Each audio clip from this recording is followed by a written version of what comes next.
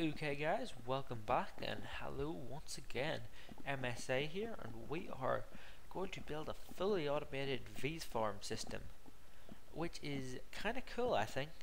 The concept wasn't 100% my idea because I did see it in a video, but I can't remember who created it, although I have added some additions to it to make it my own and fully automated. So, what it involves is having one of these crucibles, and what this crucible does is when it gets to 90% full, it sends a redstone signal, which I have attached to a clock which hits the piston, which forces the piston to stop moving.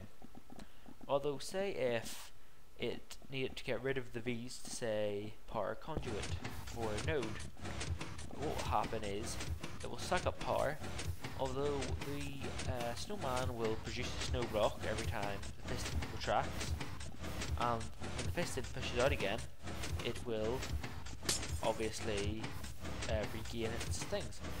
And obviously it's going to take a minute or two just for it to refill, so I'm just going to turn it off automatically or manually just so that piston noise doesn't affect it that much. But as you can see, it pretty much jams the system. Whoops, didn't mean to do that. And this kind of makes it fully automated. But as I said, the piston itself makes quite a lot of noise. So what I would suggest is to do something like this, where you have it's the exact same setup, just a bit further back, so you don't hear the piston noise, and it has the exact same principle, as in it gets filled up, it goes below 90, and it starts producing snowballs. You can just about still hear the piston in this one. In order to completely not hear a piston block, it needs to go 90, or not 90, 16 blocks away. In my LP world, I do have it at 16 blocks away, so I can. And also, it is quite slow, as you've seen. So, in order to fully, or to make it a bit faster, I would attach some more sort of people, or some more, it's like, well, snow golems to it by just adding them in branches to the side. And as you can see, it just filled up there and got a signal got sent and pretty much froze this. As I said, you can simplify it down to roughly about that. You could probably simplify that down slower or even more, but I'm not that good at simplifying redstone, so this is the smallest I could get it, but I'm sure someone found a way to simplify it more. So I'm going to show you how you build this from scratch, and enjoy. Okay, so let's build this now. What I'm going to do is I am going to make this type of farm here, just because this one is compact, but it's quite self-explanatory, and also you can hear the piston, and I think everyone doesn't really want to hear the piston, so I think this is probably the best one to make. And what you simply need to do is make a stream going 1, 2, 3, 4, 5, 6, 7, 8, and then lift that up one and then go 1, 2, 3, 4, 5, 6, 7. And the reason why I chose 7 for that one will become clear in a second. Let me just fill in the boundaries here. Good. So all you need now is to put one bucket of water here, and it should flow all the way down to there. And that is why you only use one, so just use one large water bucket, and it is as simple as that for the stream. Now all you need to do is make the casing for the snowman itself. So what you need to do for that is build one up there, or two up, sorry, two up there, put that there, and place the block there.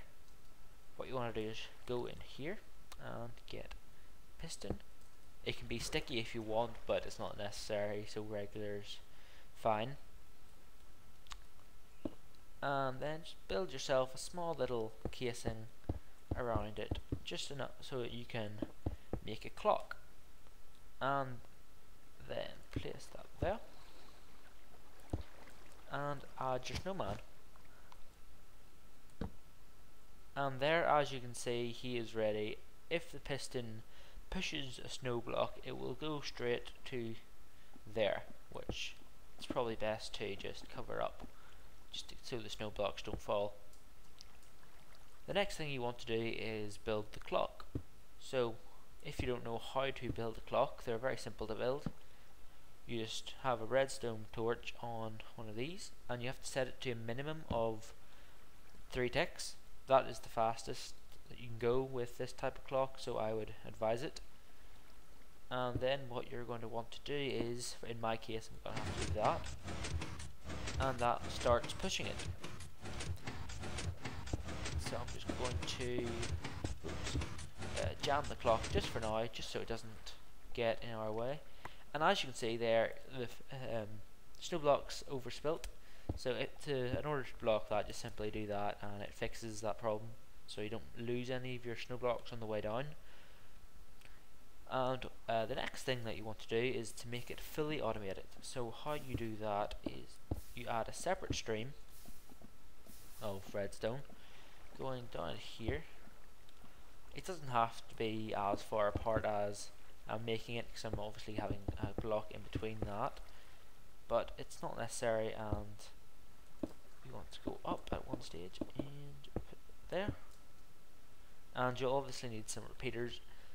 I'm just going to put some repeaters there and there, just for the sake of the tutorial being quite easy, and move it all the way over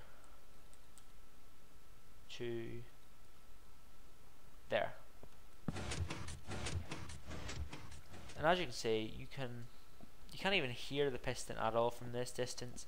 If you go to here, you may not be able to hear it due to YouTube sound quality, but I definitely can. So that will take a while to fill up a whole container, because these only do 5, or no, I think they do 1 V's per snow block. So just to quicken up the process a bit, I am going to get a diamond block and just sort of place it in, just so it pretty much fills it completely. There we go. So it caused a redstone current signal to go over here and jam the clock. Obviously you can make this go a bit faster by adding multiple snowmen. I have in my world got 3 snowmen working at it, because I've got quite a lot of Thaum stuff to come.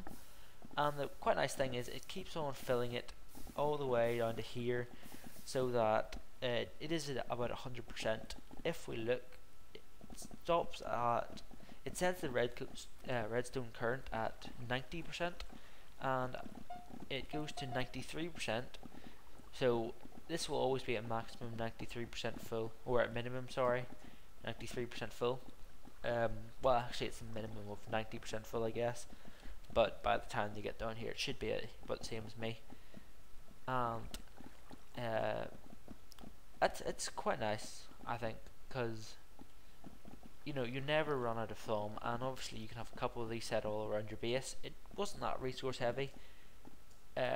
Probably the thing that probably going to lose the most is about a stack of stone or wood or whatever you're going to build it out of. I would advise building out of cobblestone, just because you normally would cover up all this stuff so you can't see it, possibly have a bit of glass in front of here so that you can sort of have a look at what's happening, and maybe a door to maintenance, all this stuff. But apart from that, that is really it. I hope you like this tutorial. If you do, please say in the comments if you want to see more of them. Rate, comment and subscribe.